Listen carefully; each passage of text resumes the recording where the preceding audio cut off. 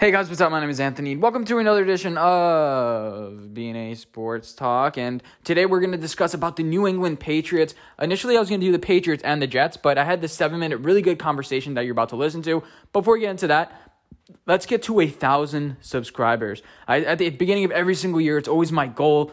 It's like my long-time goal to get to 1,000. We're almost there. I feel like we can hit it. We have 16 days left in the year. Let's try to get it before the year ends. It will mean so much to me. Don't be selfish. Tell your friends. If you enjoy the content, you enjoy my B&A Sports Instagram, you enjoy everything like that, make sure to tell your friends. And yeah, so there's that. And also player comparison. So last week I did player comparison. It was Daniel Jones and it was Colt McCoy.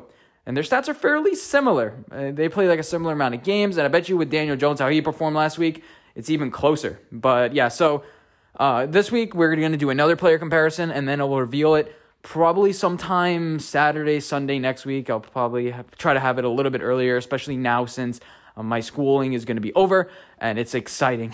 So yeah, the players on the screen, there are two players on the screen. Let me know which one you think is better, which one, who you think is who, and yeah, let's get on to my Patriots discussion. So first of all, the Patriots, what are they? They're 6-6 team now, 6-7 team. We all knew what they were going to be. They're going to be 8-8-ish, maybe one win more, one win less. But we kind of had a feeling that Bill Belichick wasn't going to tank. We kind of had a suspicion that he might. I think they should lose that last game. But the Patriots are going to end up with either the 10th to 14th pick. It's not going to get them a great shot at a quarterback. They have a lot of assets. They've been drafting over the past couple years a bunch of players that have been decent. Bill Belichick, as much as you want to say that he's not a really great drafter, he's hit on a couple guys. J.C. Jackson, namely, Kyle Duggar looks like he's improving. The offensive lineman, Omenahu, what they do well, offensive line, and with their secondary. Those are the two things that Bill Belichick does really well. Well, the things they struggle at, wide receiver. Right now, defensive line as far as speed.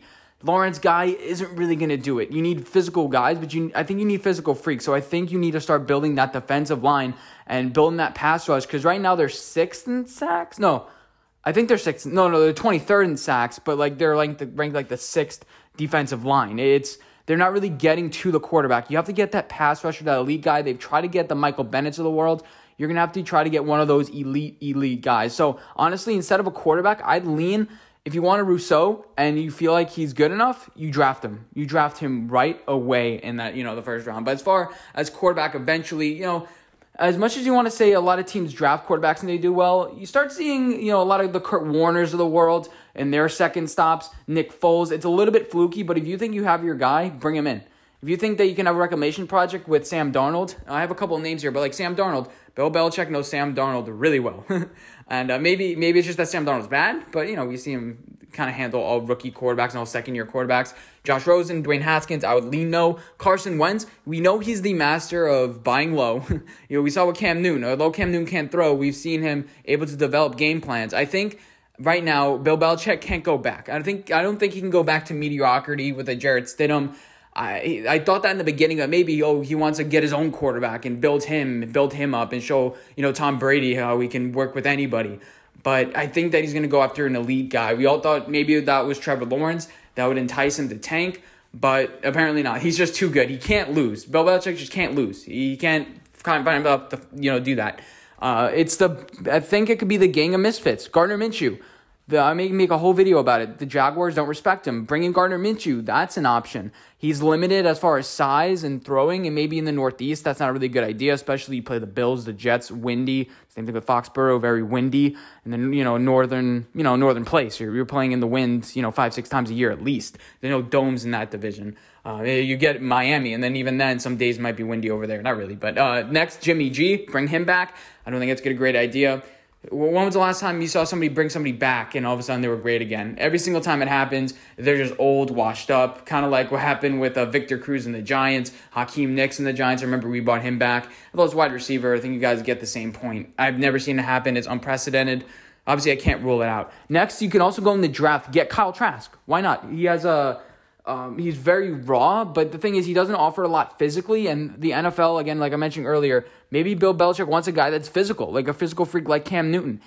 Once you get a guy like that, you can't go back because you start taking look at all the things. Like once Kyle Shanahan gets himself a Zach Wilson or a guy with like a lot of talent like that, he's not going to be able to go back to, just, okay, we'll get any of the real run-of-the-mill guy and I'll try to make him succeed. that type of thing. So Kyle Trask would be an interesting option. He's probably going to be available there. But honestly, I would wait till like the 3rd round to draft him at least, and then see what you got in him. Next, Mitch Trubisky. We all know he has some physical talent. Maybe, and he did do well against the Patriots the couple times that he played them. He scored, I think he put up 30 points against the Patriots. So maybe Bill Belichick is like, yeah, Bears don't want him. Okay, I'll see what I have in him. Maybe he's the next Jarrett Stidham, but maybe I can really fix him and solve him with Josh McDaniels, do something like that. And then Ryan Fitzpatrick, I mentioned that in a different video. Drew Lock, maybe the Broncos, John O. I think John O is going to lean keeping Drew Lock, especially how he's going to perform at the end of the season. But maybe you pick him. Physical guy, rein him in, make him a little bit more mature. Kind of like with Cam Newton. Make him a little bit more mature, but still let him be himself. And then bring in some weapons. Honestly, what I would do at this point, you have a bunch of opt-outs coming back. You have Brandon Bolden, Danny Vitale, Marquise Lee, Matt Lacoste, Marcus Cannon, Dante Hightower, and Patrick Chung. Now, some of those guys are fairly old, especially Patrick Chung. I think he's in his 30s. Those guys are going to be coming back. Fit them in, so you're not going to have a horrible team. People forget they had a lot of opt-outs this year. So offensive line, Isaiah Wynn is looking really good. They do that really well.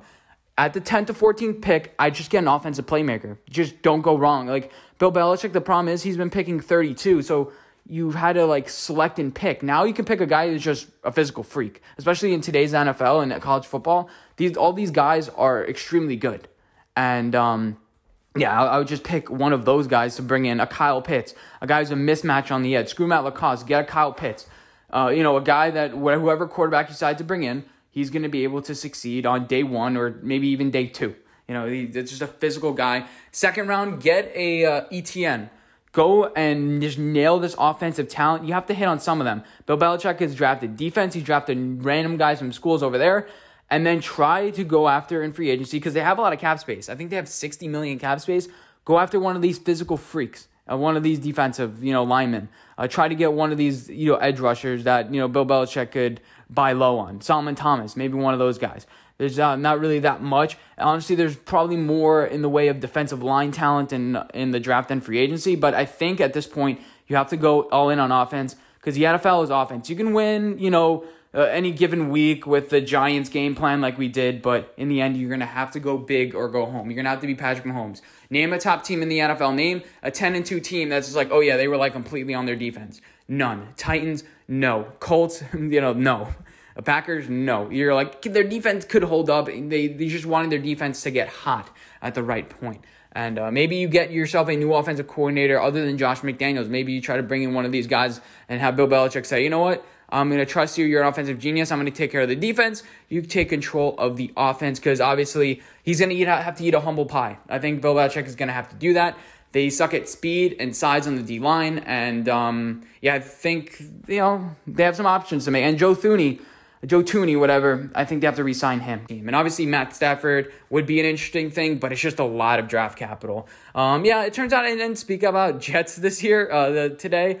But yeah, the NFL is a passing league, and the Patriots are going to have to do that. But we'll talk more about Jets tomorrow or the next day. I'm happy because I don't have to do a lot of editing on this video. It's already 7 minutes long. Hope you guys enjoyed this video. Let me know what you guys think, and I'll see you guys in my next one. Bye, guys.